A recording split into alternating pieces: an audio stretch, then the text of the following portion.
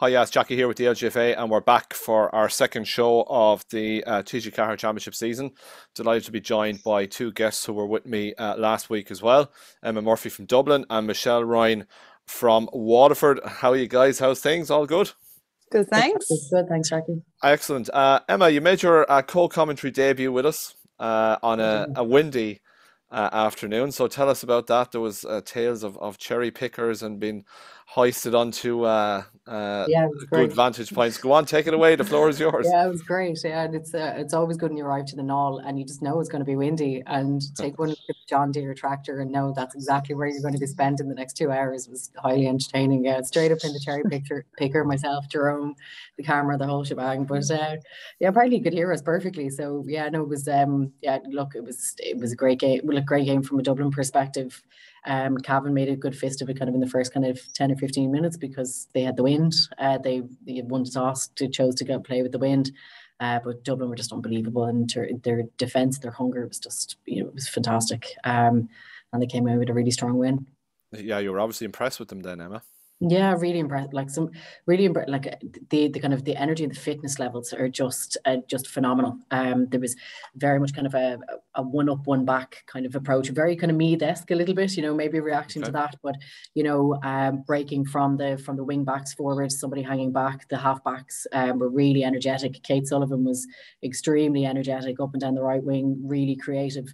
And then for the Cavan wing back, it kind of really fell for her. But Kate Sullivan was replaced by Nicole Owens, who also then got on her bike and like literally got 2 goals really, really quickly. So yeah, tough day out for Cavan, but a really all around great performance from the Dubs. A standout from Sinead Goldrick. Sinead Ahern was busy as well. So it's good to see kind of a lot of the players who've been stalwarts for a long time really kind of stood up for them as well on Sunday or on Saturday. Yeah, it's they did show a bit, Michelle. I don't know, did you see much of the Dublin game? But I just saw the clips of Nicole Owens scoring one absolute bullet, and then the other one was a more calm and measured finish. Not that the first one wasn't, but the second one was really clinical and beautifully taken. So I suppose, what can you read into a game like that, Michelle?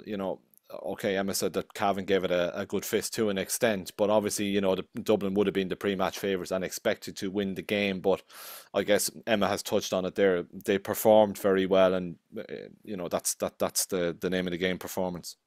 And that's the thing, I suppose. Like they're looking down the road, and let's be honest about it, like rightly so. And with games like this, where there's a lot said about, I suppose, the perceived gap that's between certain teams in ladies football. And like, I mean, I suppose we'd be foolish to say that doesn't exist, and it does exist. But when Dublin are going into a game like that, McBowen is looking at tweaking things. He's looking further down the line. He's looking to make sure that they don't perform any less to their standards, because they can't be seen to have any chink in their armour.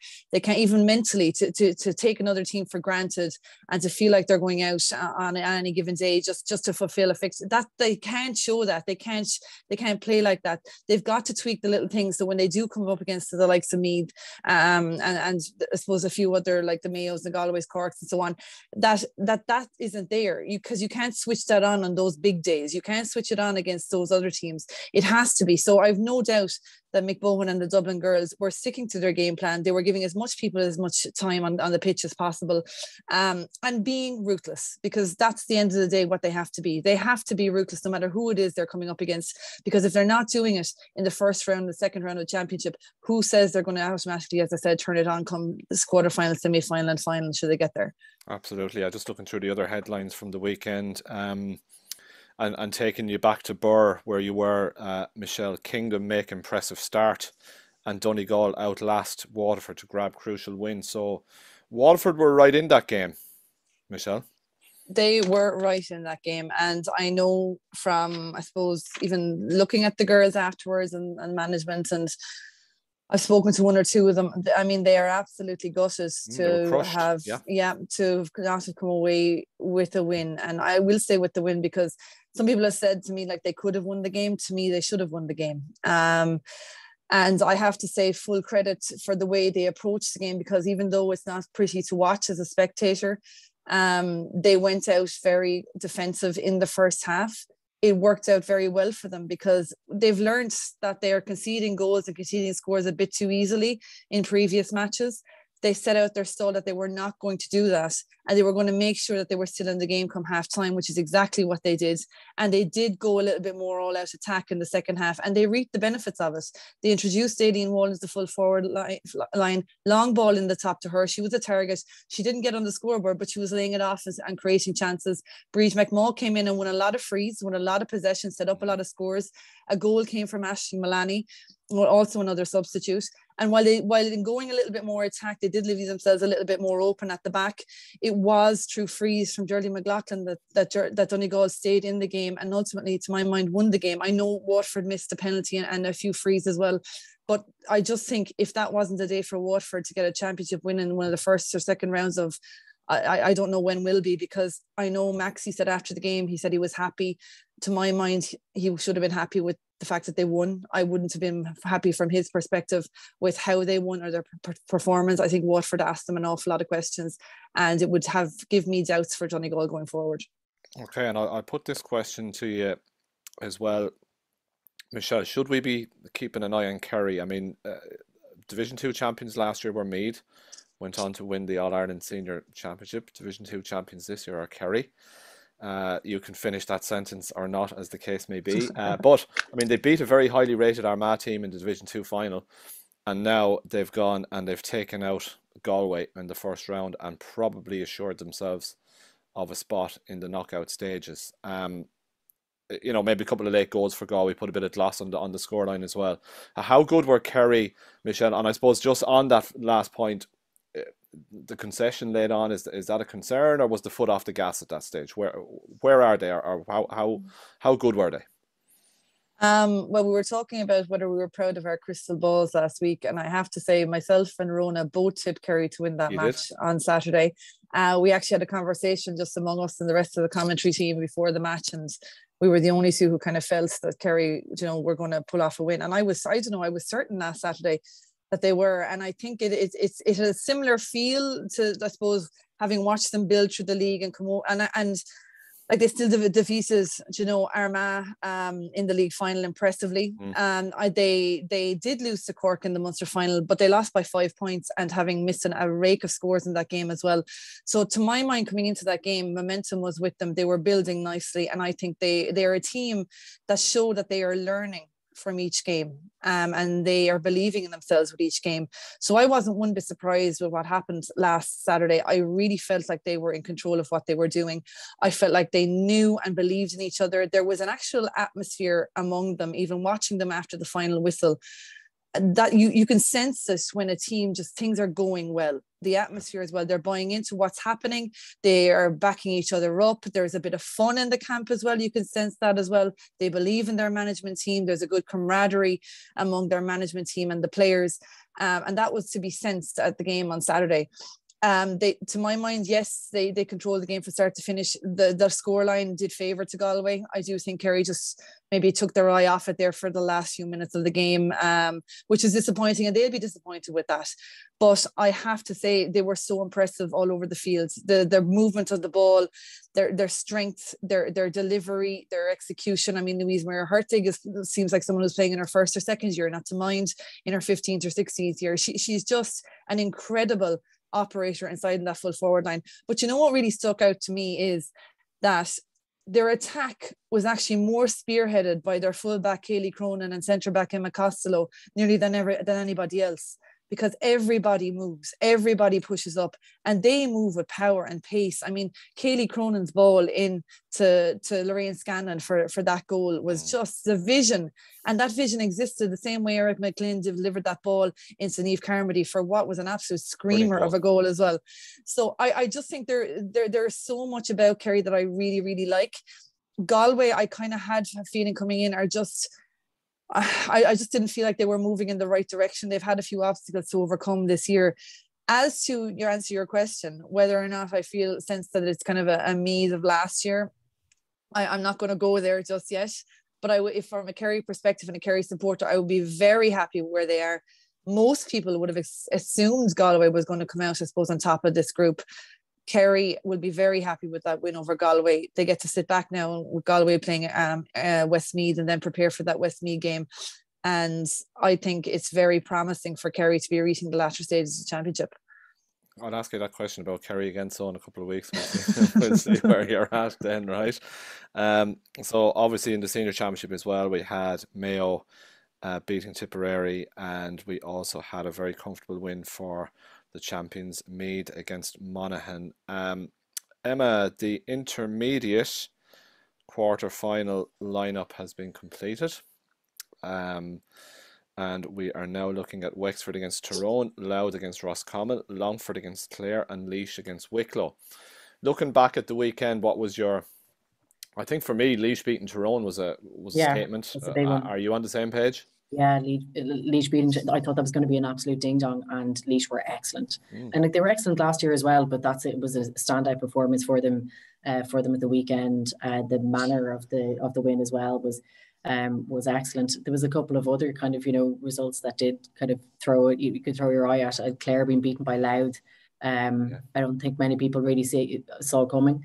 But Louth have been excellent, and to go to Clare and beat Clare in their own backyard, Clare would have been odds-on favourite to win that one. So, the intermediate championship now is looking interesting. The quarterfinals have panned out, kind of the way they should have, even though there was a couple of defeat for Roscommon at the weekend against Longford.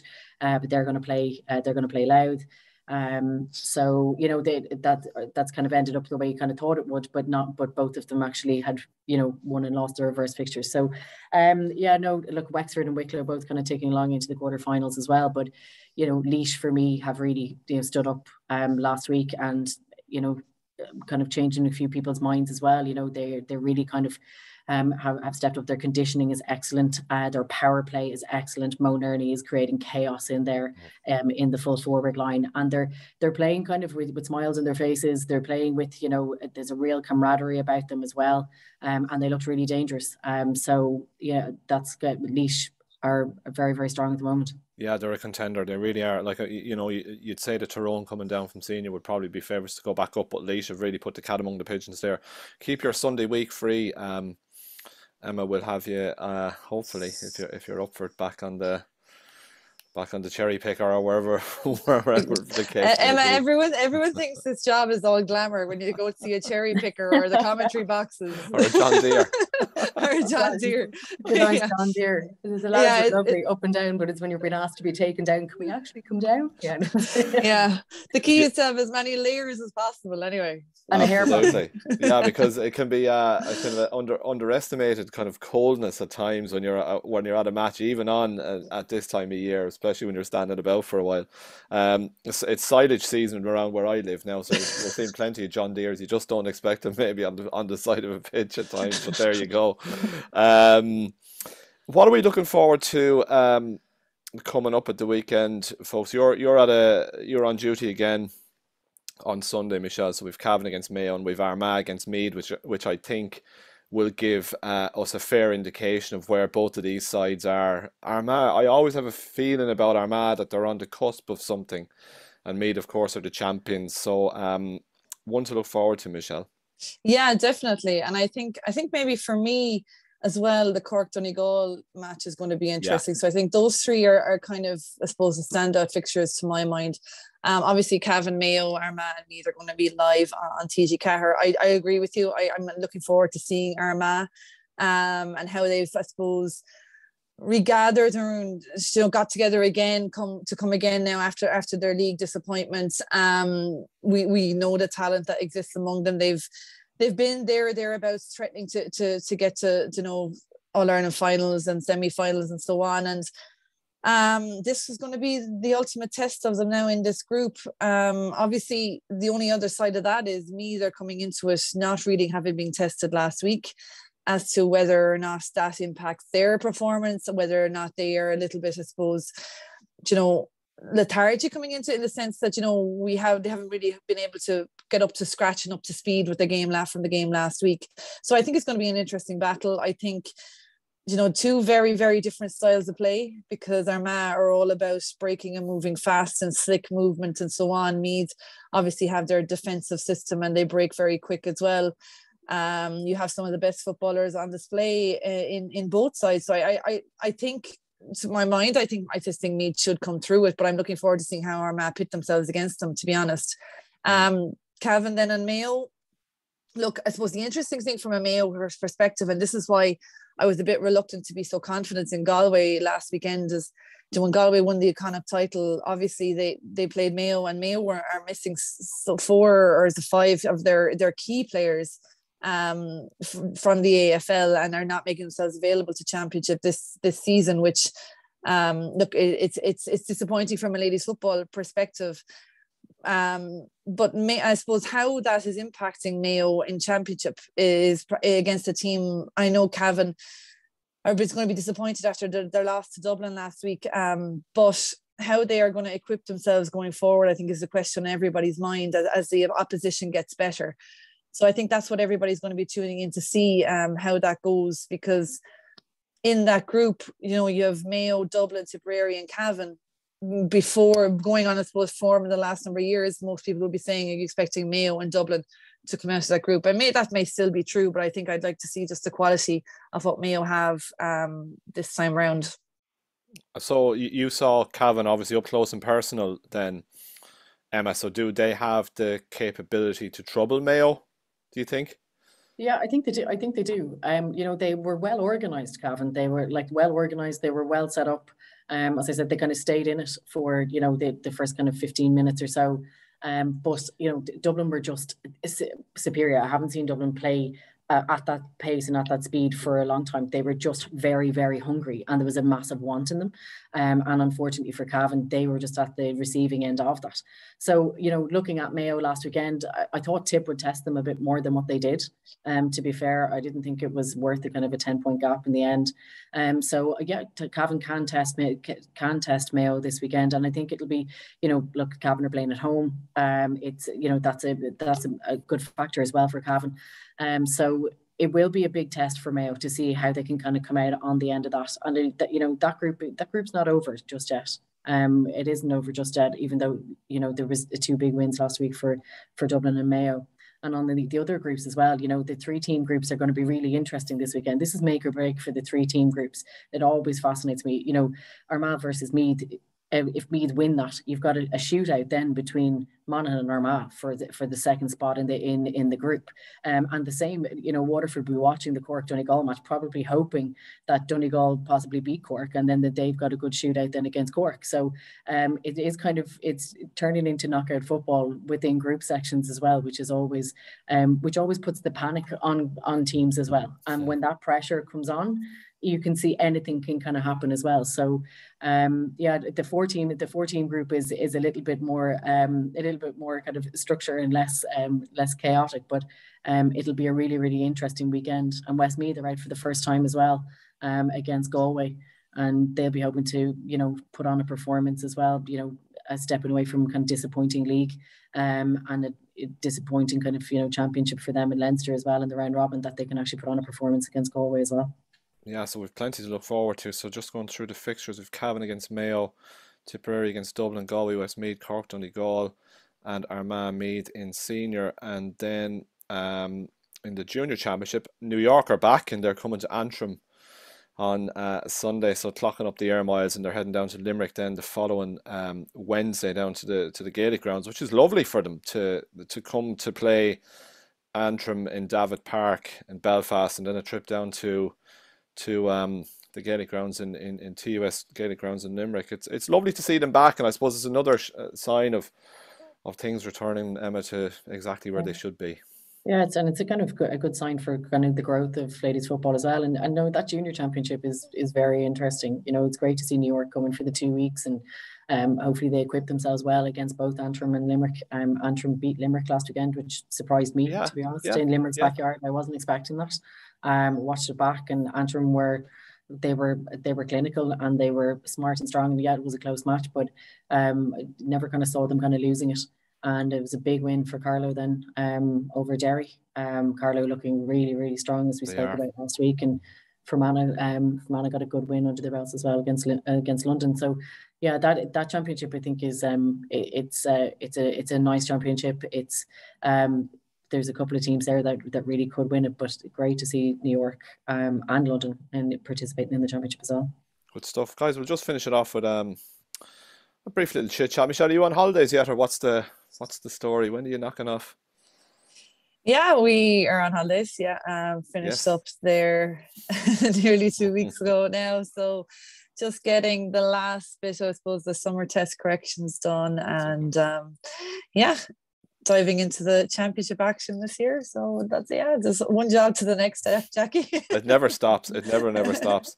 And Emma, now that you're settled into the hot seat, your Twitter bio, hope you don't mind, because it's very interesting, right? It comms director for Barry Andrews MEP, then obviously South Dublin County Council, Fianna Fáil member, councillor in Fairhouse, Boher na Brina. Have I pronounced that right?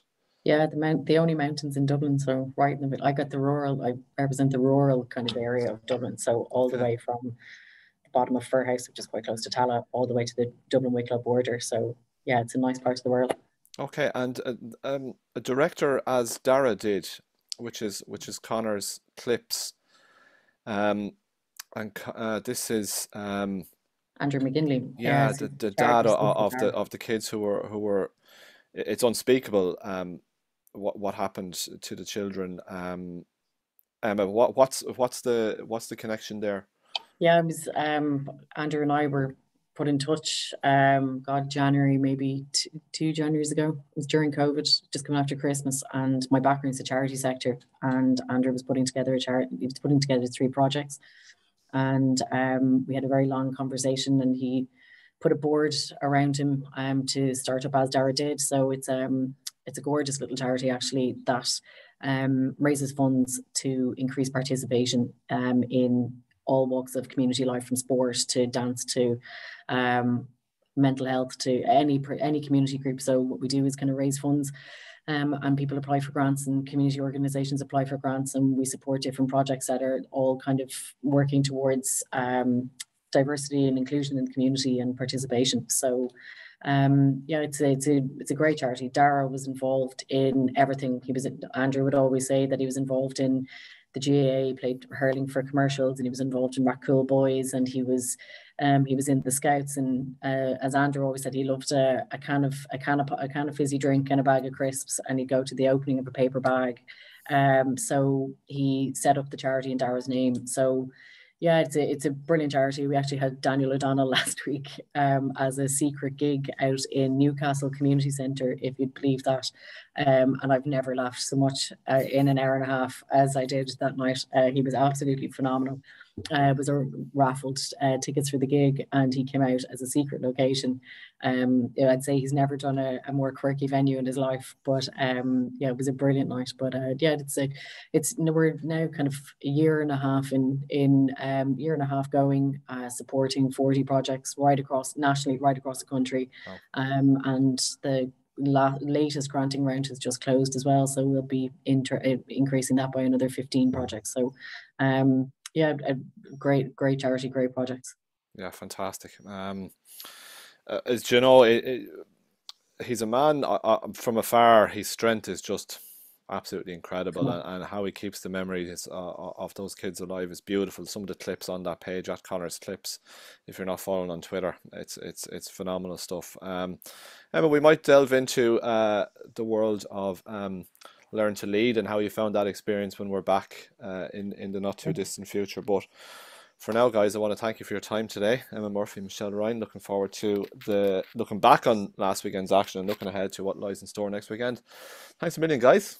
Cheers, Jackie. Thanks, Jackie.